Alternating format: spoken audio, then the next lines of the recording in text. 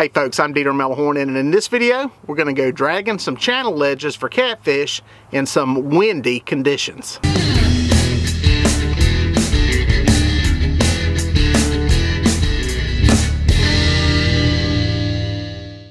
Well, if you've watched any of my fishing videos from this spring, it's been horrendously windy. It seems like every trip we go out, the wind's blowing. Some days it's howling. This day was no different. As a matter of fact, this day was actually a little bit worse. I had to, it got to the point where the boat was going so fast that I had to put out a second 10-foot Easterland drift sock. And these drift socks are huge. I use the big ones that Easterland Sea Anchors makes. I'll put a link down in the description section on where they're at. You can find them on Facebook. They're down in Cross, South Carolina. They're right on Santee Cooper, which is known for its wind and known for having to slow a boat down. These things are huge. They're well made. And they're made by a family down there that's been down there for generations.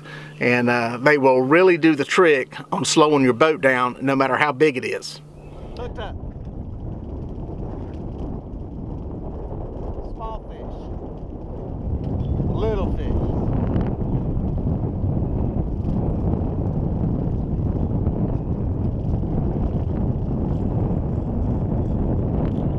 One of the great things about the big cat fever rods, you can flip these little fish in here like a bass. Little channel. Get them back in the water. Now what a ledge is basically the bank of the old river channel that flows through a reservoir. Pretty much every reservoir in the United States was built on a river. The river was dammed up. The area behind the dam was flooded. It created the lake or the reservoir. These ledges are basically the steep drops along these river channels. Now, you can have them on points. You can also have them on bluffs. There's a lot of different places where different pieces of the earth extended out toward that river channel. It can create some pretty good stuff, but the majority of the ones you're going to be fishing and that you're going to be seeing and that are the most defined are the old river channel. Well, the thing with fishing these channel ledges, not all are created equal. Just like other places in a lake or a reservoir, not all shallow water is the same, not all points are the same. So sometimes you got to fish them, put in some time, and see where the biting fish are holding. Got another bite. The old blues reel, putting them through the paces. Small fish, but I think it's bigger than the last one. Wind is horrible. I apologize. There's absolutely no way to make the audio any better.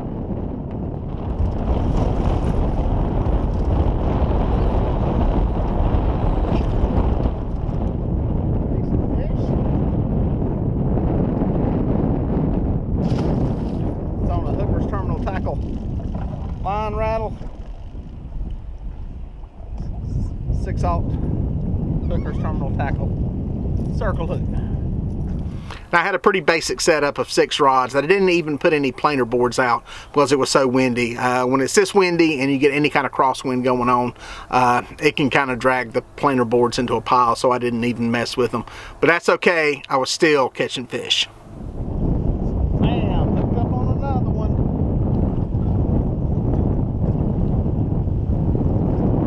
Try to get him up to the top.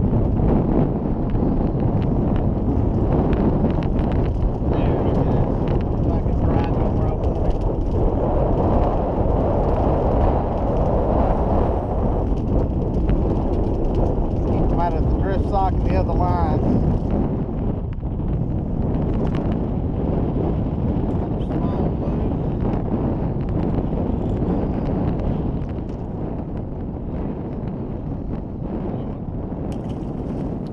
Well, you may ask, why channel edges? Why are you fishing there? Well, fish seem to be holding there during this particular weather pattern we were having.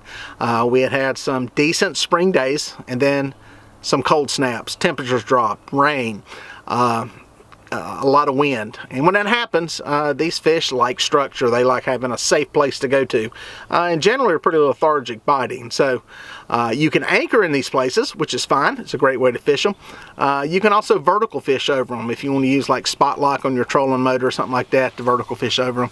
I just prefer to drift and drag across them. I can cover more water.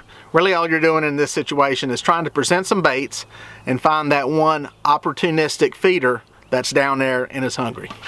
This is not drifting and dragging basics. This is a little more advanced fishing.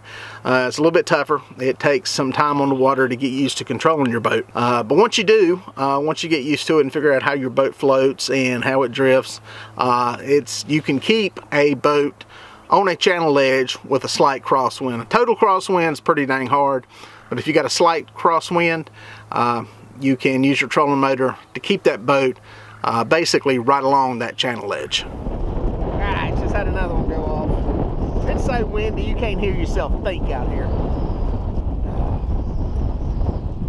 But I'm catching fish, so I'm not going to complain much. We're not on any monsters, but we're bending rods.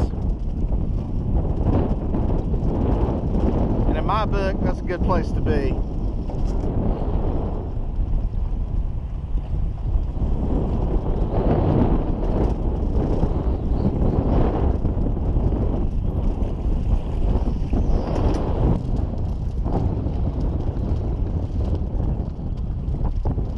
Leaving today on what you're getting caught on. Good fish. Again.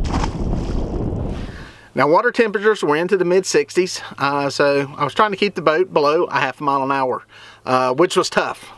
Most of the time it was 0.5 to 0.6, was about as slow as I could get it, even with the two socks out.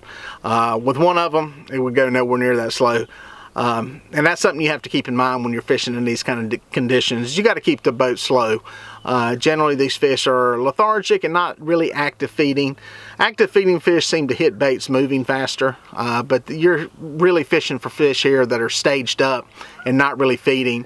And the slower you can drag that bait by them, the better off you are. Wind's still howling.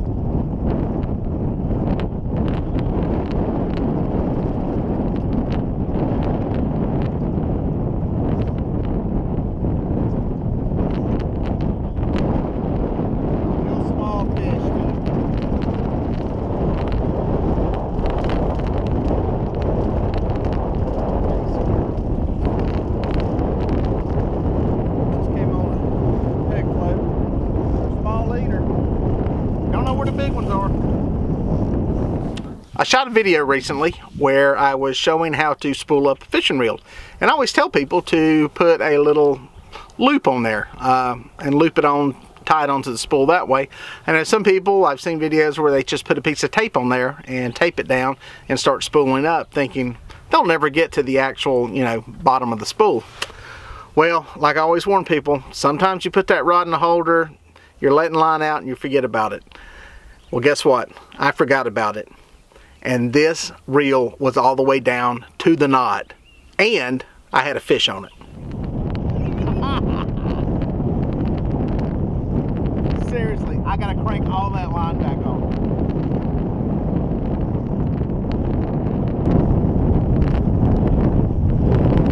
It's gonna be here a while.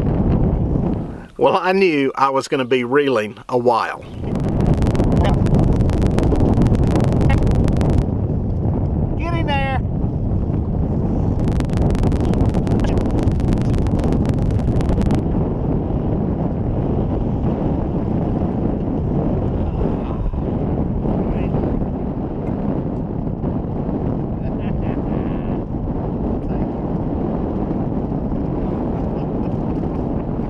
All I can say is I'm happy that wasn't a 50-pound fish, because I would have had to reel all that stuff in and go after him. Well, folks, hopefully you enjoyed this video. Here's some more videos that I think you'll like. And if you like the channel, please hit subscribe and also hit that bell symbol so you'll be notified when new videos are up. We look forward to seeing you on the water.